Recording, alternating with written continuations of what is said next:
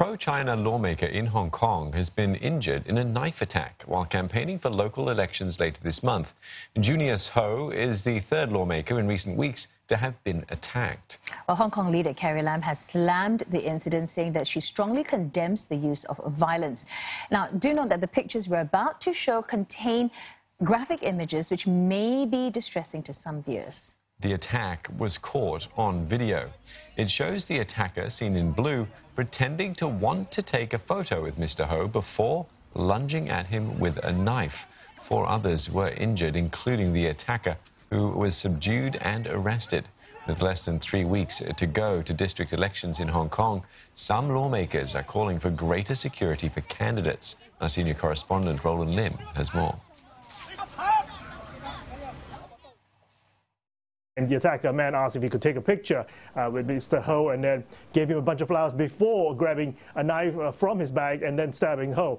The man was quickly subdued by Ho himself and a few others nearby. The man kept shouting abuse at Ho, calling him human scum, accusing him really of orchestrating the attack at the Yuen Long MTR station, subway station, on July 21st, when dozens of people, of commuters, in the subways, were beaten up by a group of men in white T-shirts, now some of whom we now know to be triad members. Paramedics, of course, arrived at the scene, quickly treated Ho before taking him to Tuen Mun Hospital. Police arrested the suspect. As Ho was being taken away, he said that it was only a superficial wound and it was only 2 cm long near his rib cage. And then later on Weibo, he posted while in hospital that the attack was the darkest period of the ongoing district council election campaign. Now, in a statement, government spokesperson has already strongly condemned the attack and appealed to the public to be peaceful and rational and respect different opinions. Hong Kong's biggest political party, the pro-Beijing DAB party, also warning that the incident could trigger copycat behavior and question how the government is going to ensure the safety of the candidates as well as the fairness of the elections themselves. Remember, more than 100 district offices of the DAB party had been vandalized and many of its candidates harassed in recent months. The stabbing came as Mrs. Lam wrapped up talks in China with top Communist Party officials. A day after meeting with President Xi Jinping, Mrs. Lam held talks today with Vice Premier Han Zheng, who said Mrs. Lam must restore order in Hong Kong. 当前呢，那个暴力活动还在持续，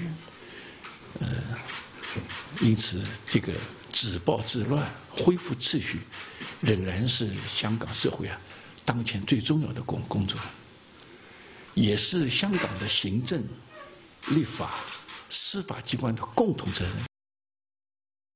看到香港社会，我们本来有不错的经济发展的势头，也有粤港澳大湾区跟“一带一路”的倡议的给我们的机遇，现在受到很大的这个影响，我也感到非常的痛心。所以我和特区政府，我们是坚定决心，要尽快把这个暴力停下来，让香港社会恢复平静。